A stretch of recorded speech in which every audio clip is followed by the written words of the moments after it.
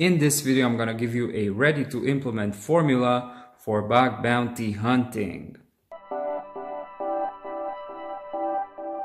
First and foremost, if you're new here, welcome. My name is Chris, I work in cybersecurity, and on this channel I make a lot of videos on this topic. Now, if you're into that, subscribe and ring the bell to get notified of all my new videos. And if you're looking for a job in cybersecurity and need one-on-one training or coaching, get in touch with me using the links below. Alright, so number 0. There is actually not one bug hunting methodology to actually rule them all. I like to think that any seasoned security researcher develops their own tactic as they become more experienced. Now, with that in mind, I'd like to say that the following steps have been inspired by Carlos Lozano's Bug Hunting Essentials, which is a must-read if you're a bug hunter.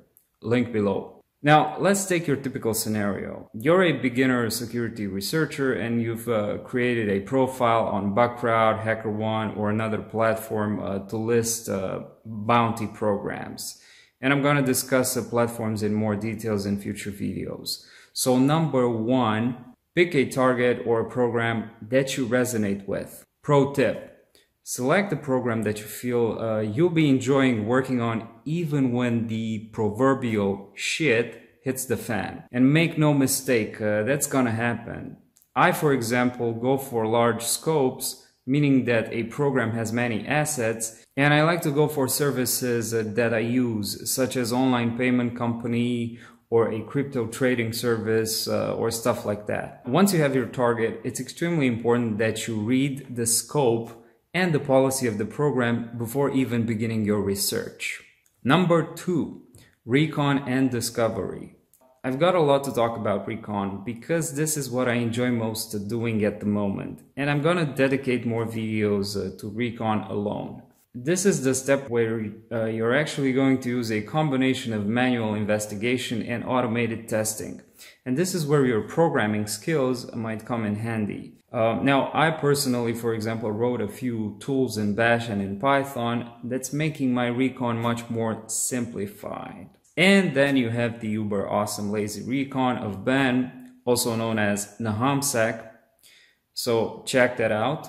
And of course, there are other tools that are worth mentioning for Recon, such as Subfinder, AMAS, Wayback Machine, Domain, Cert.sh, DirSearch, Link Finder, and many, many more.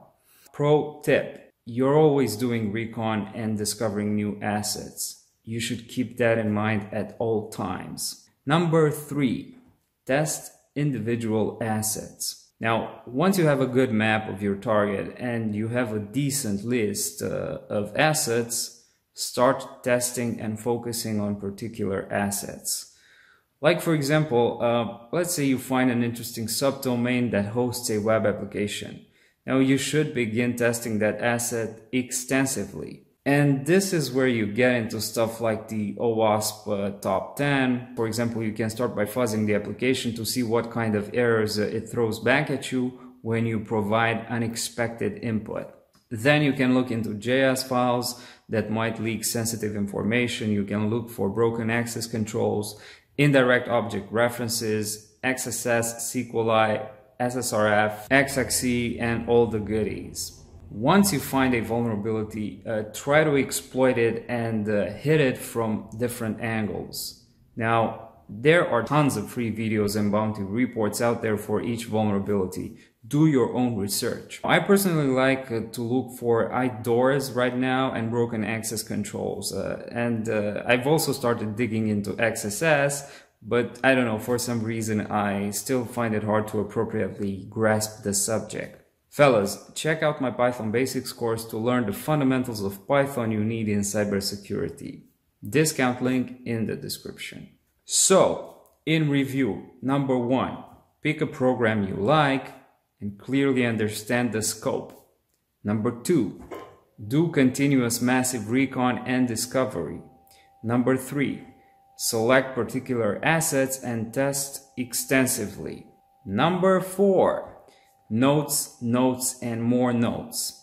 Now, you should actually write this on your forehead. Always take notes and document your approach. You are a security researcher, and as any other methodical and respected researcher, you carefully document all your steps and all your findings. This is going to be crucial to you when you find a vulnerability and send a report to the bounty program. And this is also going to be extremely helpful to you for future programs, as you will have a map to guide you through the process. Now, you might want to check out this video in which I talk about a particular bug bounty pro tip that often gives you a solid advantage over other researchers. Also, you might want to join this amazing community of InfoSec fellows on Discord, where we discuss all things cybersecurity. Link below. Please help me grow the channel by sharing this video around so that YouTube starts suggesting my content to more cybersec people. And until next time, thank you for watching.